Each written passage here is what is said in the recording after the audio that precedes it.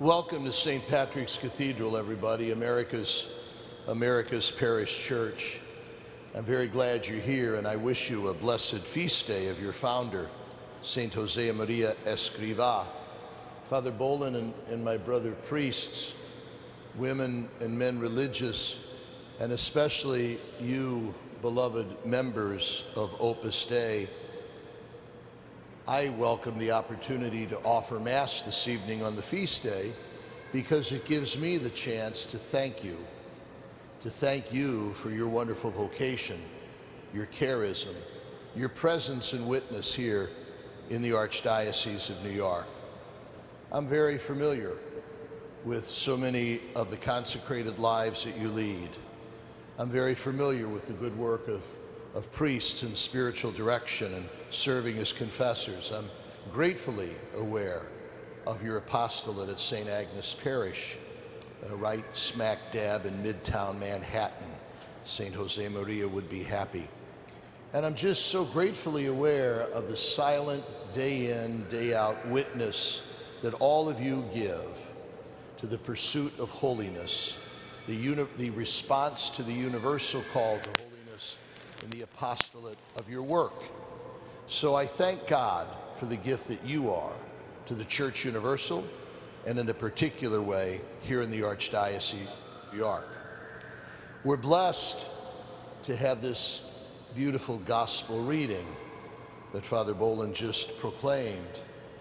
And I think you will agree with me that this gospel episode from St. Matthew's Gospel very much capsulizes the extraordinarily rich insights that St. Josemaria Escriva left to the Church.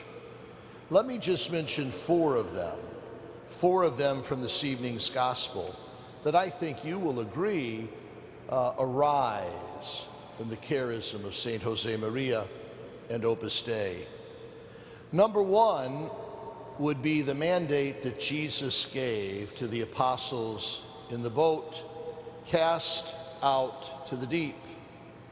The Latin, duc in altum, cast out to the deep. Like many phrases of Jesus, that has a literal meaning and that has a symbolic meaning. The literal meaning, obviously, was Jesus was telling Peter and the apostles, get out there. There are fish out there, all right? The spiritual meaning is deeper. And the fathers of the church and your founder saw that mandate of Jesus to cast out to the deep as the call to plummet the depths of the soul in the pursuit of perfection. Deep, deep down within us dwells the most blessed Trinity. Deep, deep down within us is the very life of God in sanctifying grace. And when Jesus tells us to cast out to the deep, he means pursue perfection, pursue sanctity, look into the depth, there's where the deep is, look into the depth of your soul and nurture there the flame of God's life within. Cast out to the deep, the call to perfection. I was very moved a couple weeks ago at a meeting in Washington, D.C., where Archbishop Jose Gomez, the Archbishop of Los Angeles, it was a meeting to try to bring together maybe divergent thoughts or movements within the church in striving for unity. And Archbishop Gomez very powerfully said, look, we are all called to be saints. And that pursuit of sanctity, that desire to be a saint, is what brings unity to all of us. All of us.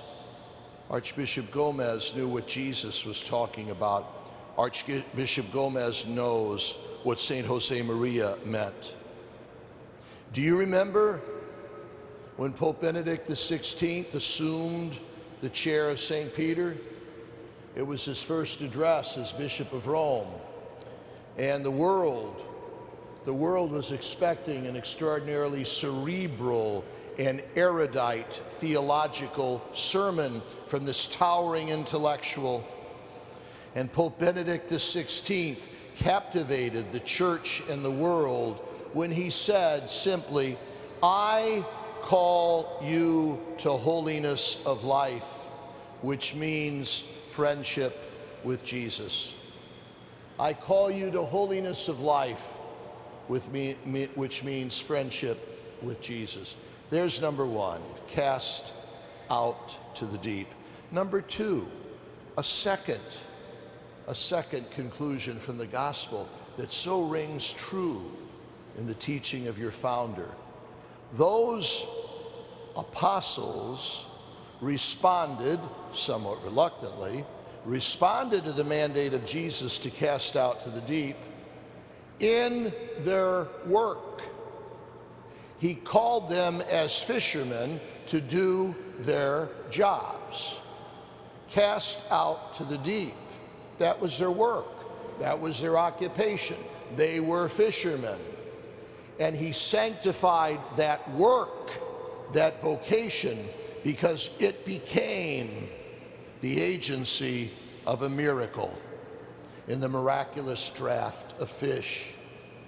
So did Saint Josemaria encourage all of us to find sanctity, to cast out to the deep, not in some exotic apostolates, not just in faraway missionary lands, not just in cloistered convents or sanctuaries of cathedrals, no.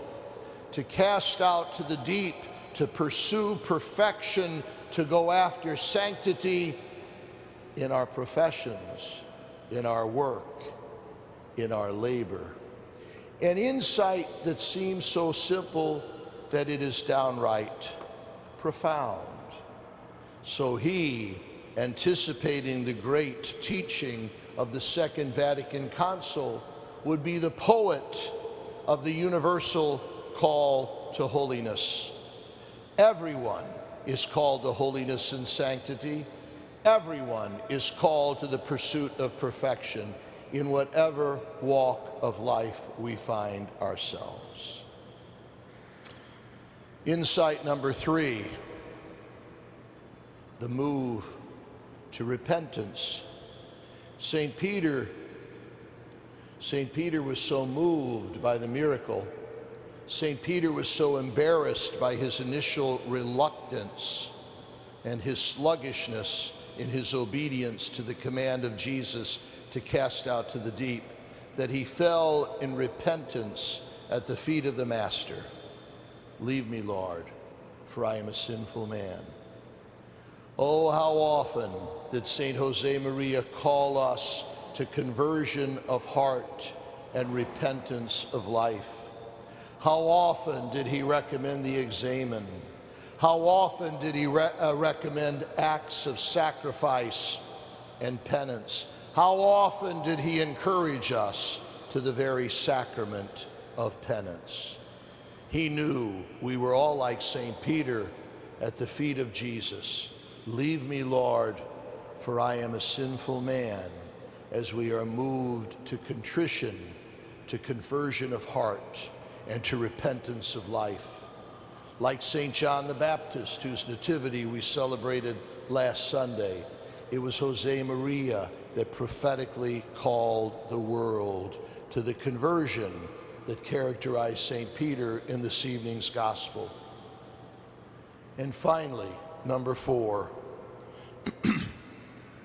the gospel ends with Jesus calling those fishermen, "Come, follow me." "Come, follow me," which words that the church has always interpreted as the summons to discipleship, the invitation to discipleship. Josemaria would agree that the premier vocation in the church is the call to discipleship. First and foremost, we are called to be disciples of Jesus. If we don't have that, no other vocation makes sense. The call to discipleship. George Weigel, the celebrated biographer of Pope St. John Paul II, tells the story that after he had completed his Witness to Hope, his magisterial biography of John Paul, as most authors, he left the introduction to the end. All right? So the book was done, most of the work was over, but he didn't know how to title the introduction.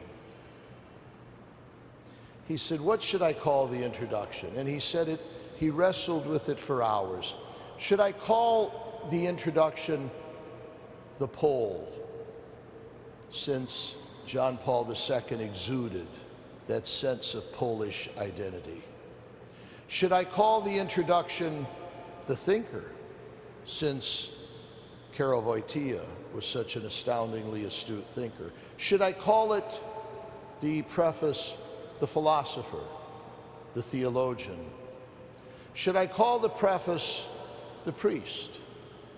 Should I call the preface the Bishop, since he so cherished his years as Archbishop of Krakow? Should I call the preface the Confessor of Faith, in his standing up with courage to Nazi and communist atrocity?